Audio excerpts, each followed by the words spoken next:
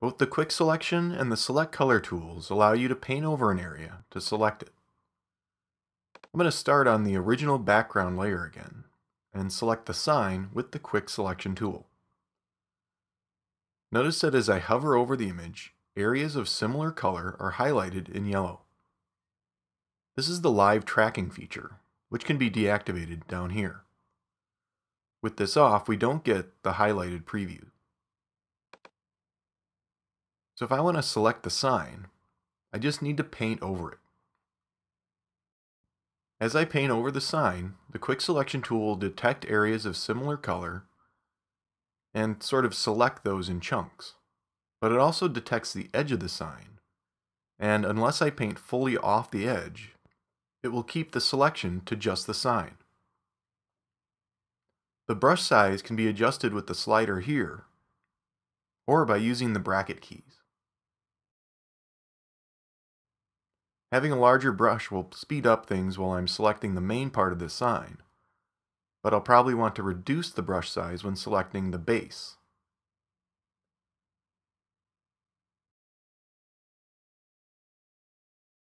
So once that's done, I can tweak the selection by holding down the Option key to subtract from the selection, or hold down Shift to add to the selection.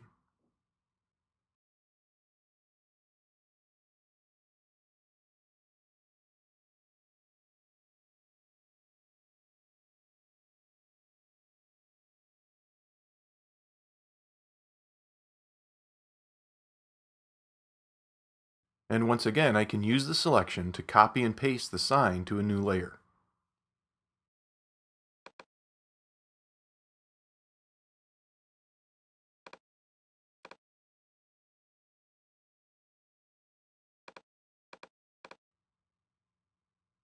The Select Color tool will progressively select a larger range of color as you drag out from the starting point.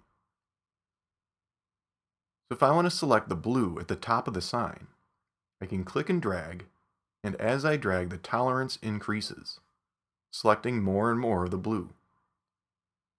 Go too far and the selection is going to leak out into the sky. To get the rest of the blue over around the tree here, I'll need to hold down Shift and then select each bit of blue.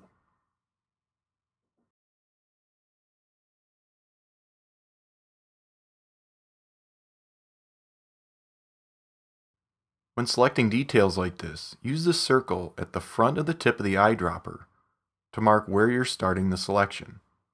Don't start from the eyedropper itself or the plus symbol.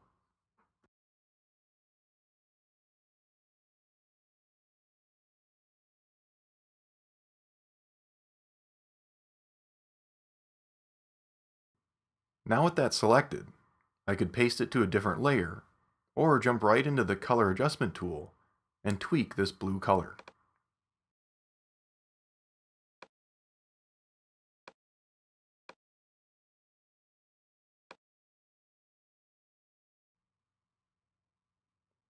When making selections within a photo, I tend to use these two tools more than the other selection tools, simply because they're usually faster and more accurate when selecting objects in a photo, rather than graphics or text.